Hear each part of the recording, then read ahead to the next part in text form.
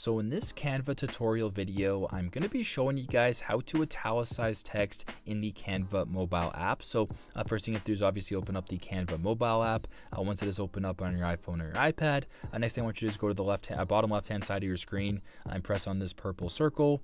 Once you're pressed on this circle, I'm currently on the draw option. I don't want to be on the draw option. I actually want to be on the text option. So right beside draw option at the very bottom, in between uploads and draw, I'm going to press on text right here, and I'm just going to go to where it says add a heading and add a heading to this video. Now, if I wanted to make this text italicized, it's super simple. Go to the bottom options or press on the text, go to the bottom option right here where it says edit, font, text styles, font size, color, format, spacing, effects, you name it. I actually want you to go to where it says format, so right in between color and spacing where there's this B, I want you to press on format, so press on format right here.